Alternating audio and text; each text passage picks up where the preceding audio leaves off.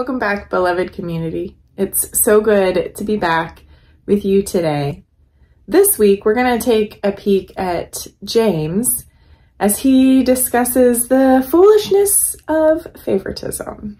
Come, Holy Spirit, renew the face of the earth. Set your people free. Come, Holy Spirit, renew your image in us. Heal our humanity.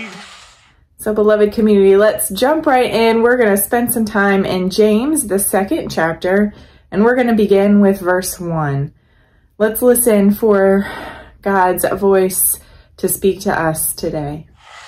My brothers and sisters, when you show favoritism, you deny the faithfulness of our Lord Jesus Christ, who has been resurrected in glory. Imagine 2 people are coming into your meeting. One has a gold ring and fine clothes, while the other is poor, dressed in filthy rags. Then suppose that you were to take special notice of the one wearing fine clothes, saying, "Here's an excellent place. Sit here." But to the poor person you say, "Stand over there," or "Here, sit at my feet." Wouldn't you have shown favoritism among yourselves and become evil-minded judges?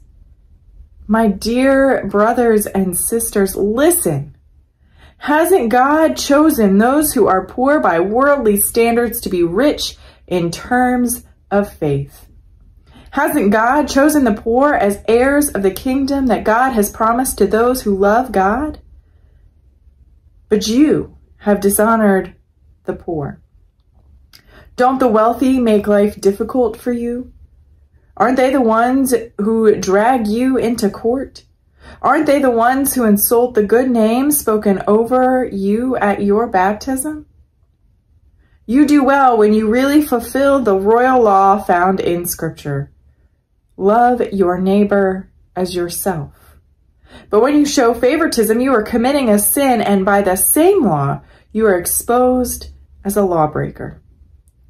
Anyone who tries to keep all of the law but fails at one point is guilty of failing to keep it all. The one who said, "Don't commit adultery," also said, "Don't commit murder." So if you don't commit adultery but do commit murder, you are a lawbreaker. In every way, then, speak and act as people who will be judged by the law of freedom. There will be no mercy in judgment for anyone who hasn't shown mercy, for mercy overrules judgment. My brothers and sisters, what good is it if people say they have faith, but do nothing to show it? Claiming to have faith can't save anyone, can it? Imagine a brother or sister who is naked and never has enough food to eat. If one of you said, "Go in peace and stay warm, have a nice meal," what good is it if you don't actually give them what their body needs? In the same way, faith is dead when it doesn't result in faithful activity. These are God's words for God's people. Thanks be to God. Thanks be to God that we hear a message that we still need to hear today. James is speaking to the church.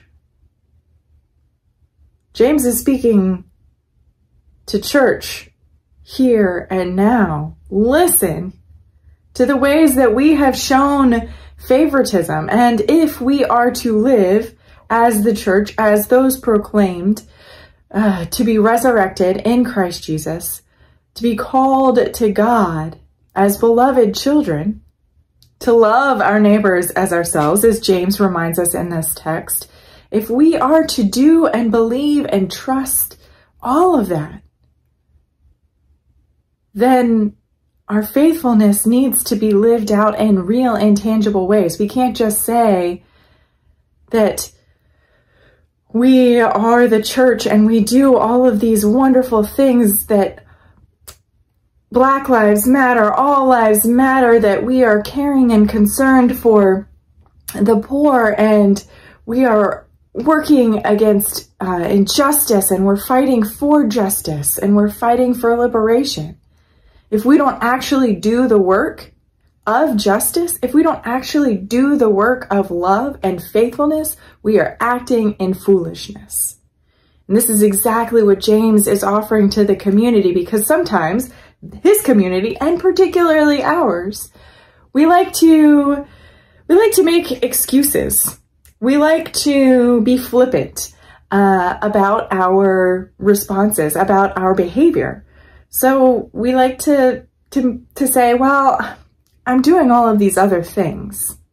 What more do you expect of me? Like, I'm doing good things here. See all of the ways that I'm not racist, or see all of the ways that I am not prejudiced. See all of the ways that I am working towards justice.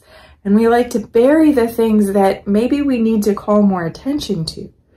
And James is bringing those to light in this passage as he says, if we're going to live fully faithful lives, if we're going to live in a way that honors our inheritance in Christ Jesus, then that means that we need to honor the fact that everyone has an inheritance in Christ Jesus.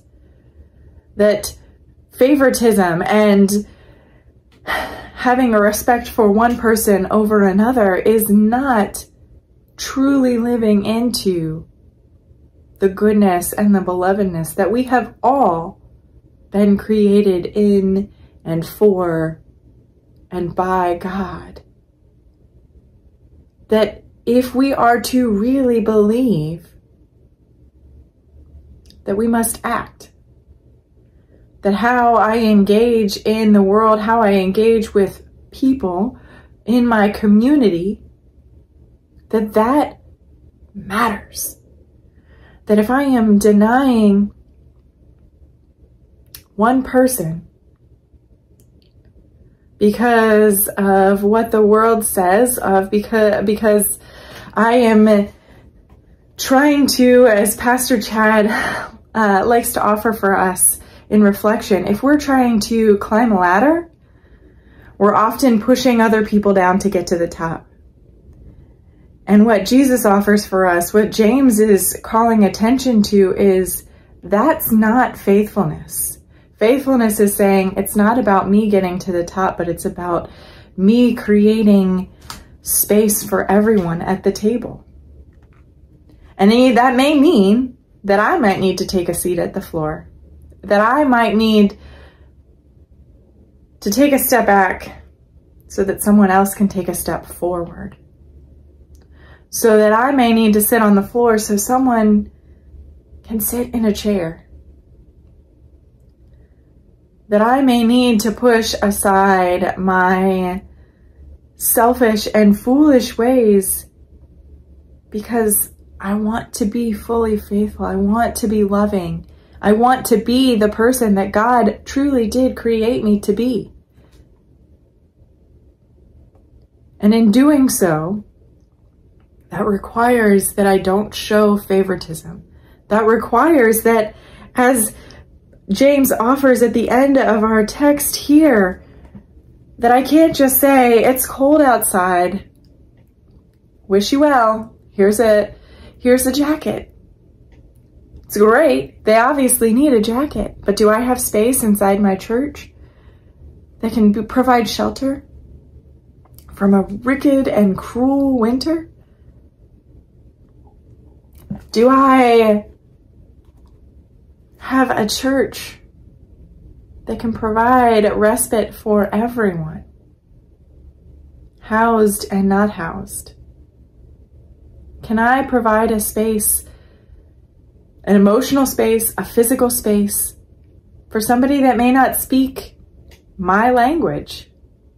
Can I provide a space where we can all feel safe, where we can all feel and truly live out our inherent belovedness? Because that, folks, is true faithfulness. It is faithfulness that does not show favoritism. It is a faithfulness that comes at the work of our God. It is faithfulness that comes at the relationship that we have with Christ Jesus.